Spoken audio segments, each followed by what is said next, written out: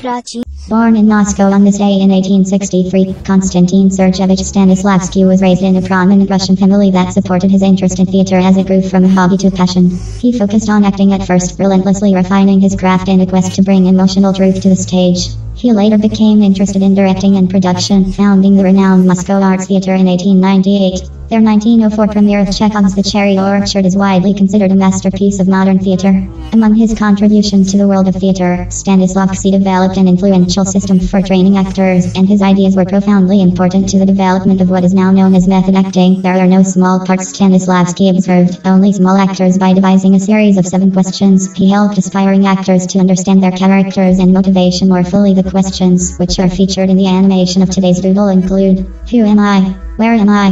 What time is it? What do I want? Why do I want it? How will I get what I want? What must I overcome to get what I want?